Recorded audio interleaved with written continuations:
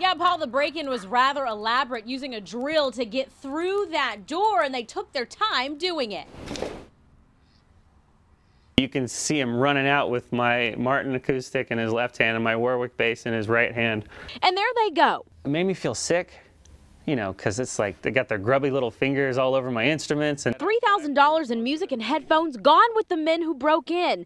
And this dash to get away doesn't even begin to tell the whole story, but surveillance video does. the front door's been drilled through. There they are, tools in hand, the drill visible. The doors were broken down. And then a meltdown moment. One grabbing his head, even throwing his hands up, and possibly saying a prayer. Yeah, I felt pretty violated. So I started putting some stupid music under it to make fun of him, you know, fight back in my own way.